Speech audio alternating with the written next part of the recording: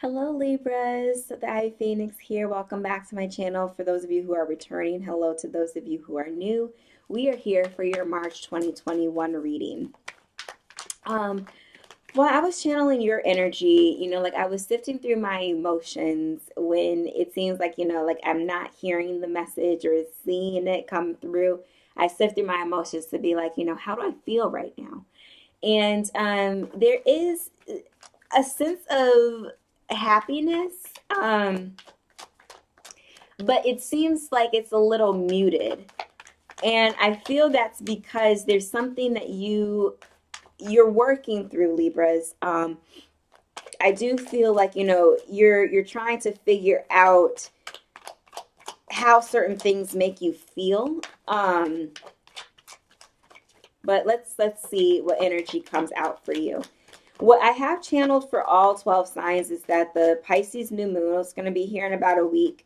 Is going to be playing a role. I think that it really is going to be the kickstart of certain things transpiring from the messages that I pull in your readings this month. So let's see what comes out for you. In addition to that, I've been talking about this over on Facebook and Instagram, but please, please, please make sure that you're paying attention to your body. And when I do these readings, I've said this, several times, and I've actually had different bodily reactions in some of the readings I've done thus far. But I swear, you guys put me through the ringer because I'll be like, is it me? Is it me, or is it just because of what what I'm picking up on? But please pay attention to what your body is telling you as Pisces season moves forward. And I feel like for you all too, because of Aries season literally being around the corner here, that always sheds light into your relationship. So I wouldn't be surprised if, some of this energy does have to do with partnerships for you. And I did just hear forgiveness, like thorough forgiveness, which isn't to say, like you go through all aspects of forgiveness at once, because there's sometimes when I know that your mental may have you revisiting things and you get frustrated and mad all over again, but just keep doing what you you need to do, Libras. So, all right. Got some major arcana here. Oof, okay.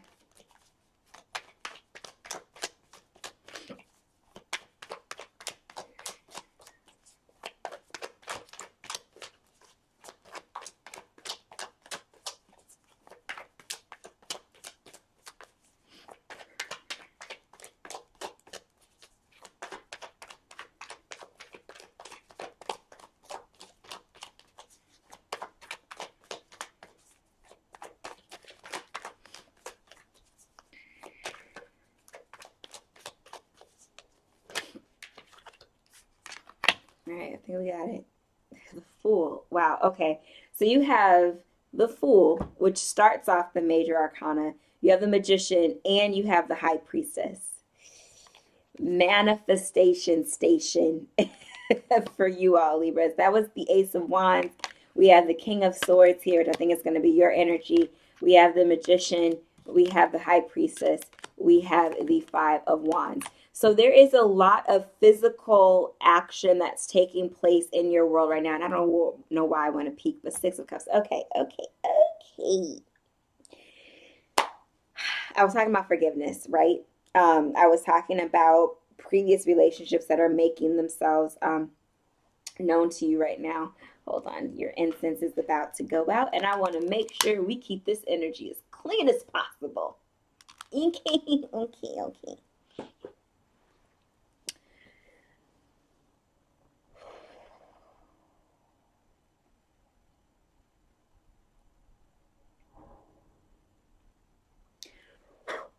All right.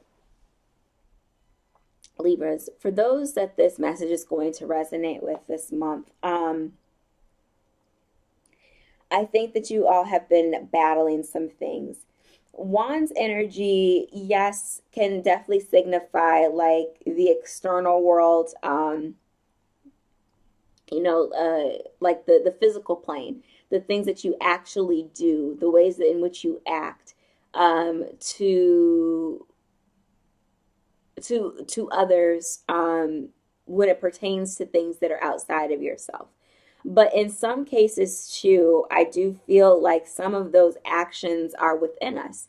Some of the fight and the turmoil that we have, the passion that we invoke when it comes to acting in a certain way begins within us.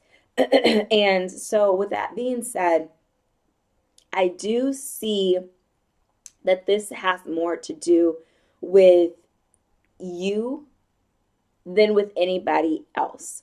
The Six of Cups was underneath the Fool at the bottom of the deck, which I do feel is where some of that forgiveness energy is coming from. But right now, the purpose and the focus is on you. So we have Wands energy here, and we have manifestation energy just all up and through this thing. Where, as I was talking about in the beginning of the channeling, when it comes to realizing what it is that you truly want, you have the capabilities, you have the powers, you have the support in order to get that done. It's just, how are you going to do that? I feel like with the Fool here, you first have to make a plan, and not, the typical Libra plan where I can literally plan every single detail. I'm not talking about that. I'm talking about understanding, what are those wants? What are those desires? Has how you've acted in the past gotten you the results that you wanted? If not, you do need to sit there and reevaluate. That's the type of plan that I'm talking about. And then as you start to maneuver through that space, this Ace of Wands card, I feel like, is with every single new opportunity that you are presented with, please make sure that you are, using those as chances to choose different, to do different, so that you can possibly see different. And for this King of Swords to be here, I feel like as you start to practice in that way, as you start to really hone in and understand more and more about what it is that you truly do want, these manifestation uh, energies are going to be able to produce more for you. With the Magician, I feel like it's, being able to collect those tools, being able to, put your plan into action in the physical realm. And then the High Priestess is being able to utilize it in the spiritual realm. This Five of Wands, I kind of feel like this should be more like this, where, again, these new opportunities come up. Continue to challenge yourself. Continue to, change your normal. And then you get to finally be here. You get to end up as the King of Swords, in control of, in control to a certain extent, being in control, or thinking that you have control over any and everything, is a dying breed when you're into spirituality, right? When you're into ascension, when you're into empowering yourself, knowing that you're able to manifest is great. But there are methods to manifesting. There are things that you have to do that tell you that you have to relinquish control, because you're not going to be able to control anybody else, anything else. You are only able to control yourself, what you believe in, what you see, what you want to have happen. And so, it becomes murky to explain, but it makes perfect sense when you're actually in alignment with what you need to be doing, what you're responsible for. Um,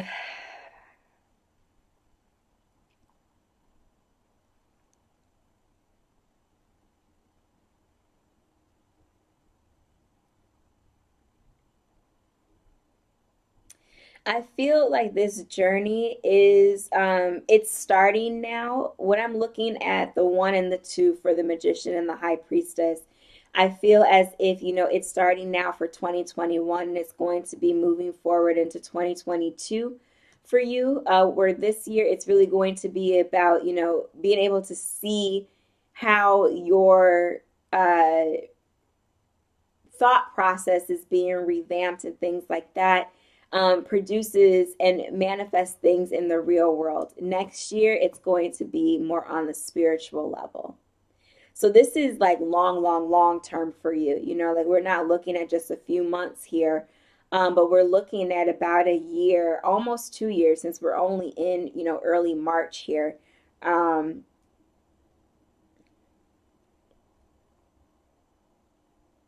But what you are able to put into practice now, I think is going to be very prevalent in how you are conducting yourself next year. And furthermore, I think that you're going to even start to see that other people notice it. When you are embodying this energy, it's going to be picked up by other people. And it's going to be in the moments when you're probably not even thinking about it. It's not anything on your mind. It's not even a focus of yours, that people are going to be reminding you of like your energy. There's something about you. I think that's one of the best compliments to ever receive, because you can't fake that. I absolutely love when I see how animals react to humans, because they're able to see and feel things that we as humans forget, because we are able to utilize logic more than our emotions if we wanted to.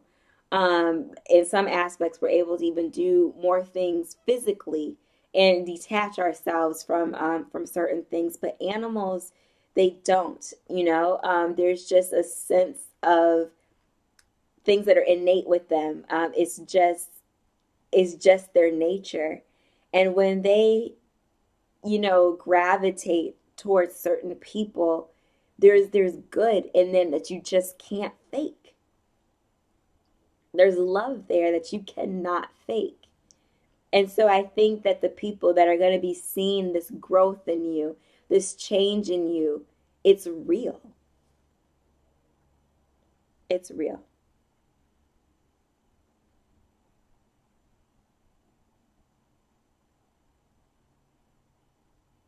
Yeah, I'm not picking up on anything else as I'm looking at the cards. And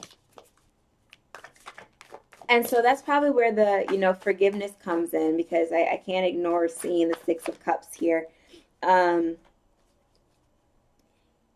It's the fact that, even if they did you wrong or whatever it may be, that requires you to be forgiving and continuously forgiving of that energy, it's helping you get here. Okay, so just know that everything that's coming up for you right now is to help you get to this King of Swords energy. It's to help you get to this place of power, self-power. Distant thunder, clear the air is your oracle message. Clear the air, right? Challenge yourself. Keep doing things differently as the lessons present themselves. And the bottom of the deck, wise leader, you are a beacon for others. Can't make it up. You cannot make this up. You cannot make this up. I was just talking about this in a previous reading.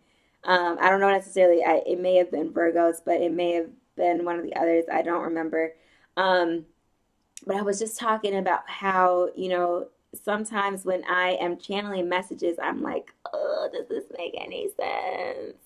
And the oracle messages usually, okay, what? I don't know. Usually just tie everything together. So those who it's supposed to resonate with, I really hope that it does. If you want details into how this transpires specifically for you, feel free to book a reading with me by emailing me at theivyphoenixguidance@gmail.com. Join me and the rest of the Fire family on Instagram and on Facebook. Like, share, comment, subscribe here on YouTube. I thank you so much for all of your continuous support, and I will see you in April. Mwah. Be blessed.